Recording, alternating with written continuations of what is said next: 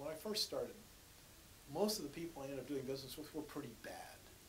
And when I found good people, which were more rare than the bad people, I'd stick with them. Whatever, we'll just stay with you. I've been molding my rubber with the same guy since 1986, January.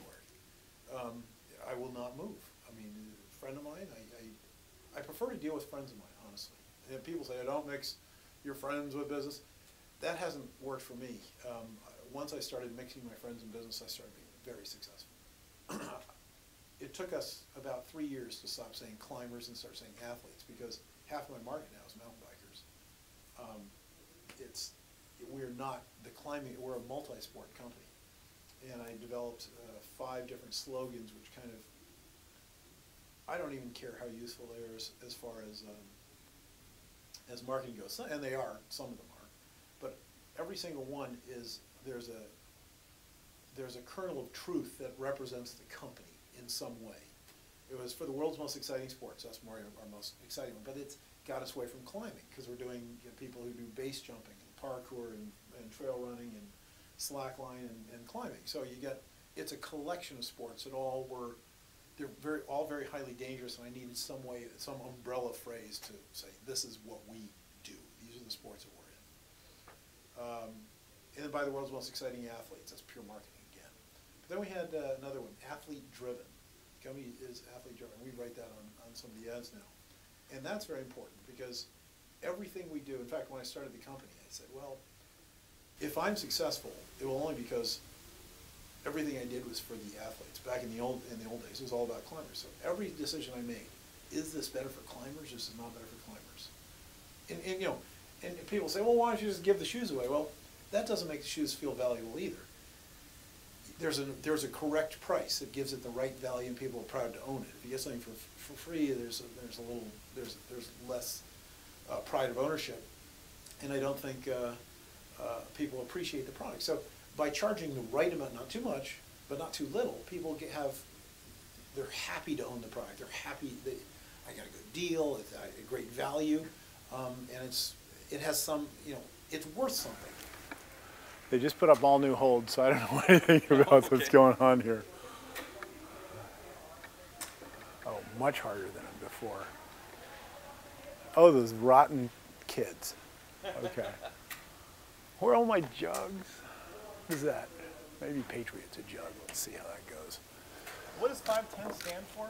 Well, the difficulty in climbing was originally created, it's called the Yosemite Decimal System. And it was originally created by the Sierra Club. And the 5 meant it was roped climbing, that it was, you needed to place gear. I'd take my rope, I'd hook it to something, and then I'd be belayed down there. So if I fell, the rope would catch me, someone grabs onto it and freezes the rope. So, but then it was just anything was called 5th class climbing. But after a while,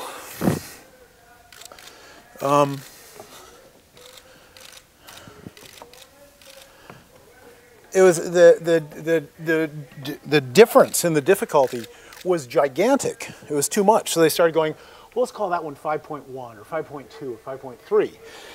And then around in the 60s, they got up to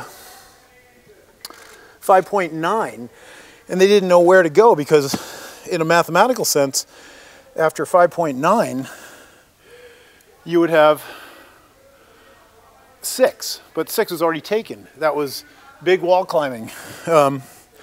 So they changed someone just said, well, we'll just pretend it's not mathematical, we'll call it 5.10, so that was, and then things, that's what really started that whole, well, I shouldn't say it. 5.9, everything got loaded in 5.9, and as soon as someone went 5.10, then half of the things that were called 5.9 were really 5.10. And they changed, so all the ratings had to be changed at that point. a little difficult down here. Sports where people become fanatics about it, either because the sport just draws them in that hard, but usually it's because you're risking your health and life or whatever it is. on the sport. You know, free running or parkour, where you're jumping from building to building, you fall, you die. Climbing, in certain cases, you fall, you die. Mountain biking, you fall, you break your back. Base jumping, you fall, you die. Slacklining, high wire, you fall, you die. So a lot of these things are on a low slack line where they do gymnastics, you fall, you break your back. These people have a tendency to be real fanatics about their sports because your health depends on it. And then you want the very, very best equipment, which puts our high-end stuff and it's cheap. What's your life worth? Is it worth $100? Do you want to save? What, the parkour guys, they were wearing some crap rubber on a cheap shoe. It's like, you know, a $15 shoe. And they were wearing that in England, these guys that were jumping, you know, building the parkour, free running. And I remember there was a contest, Red Bull put on the first, or it was at the second one, the second World Championships. It was just this year for free running or parkour. And it was kind of raining. And the very first guy slipped and just broke his leg massively in blood and everything. And everyone went running back and put on their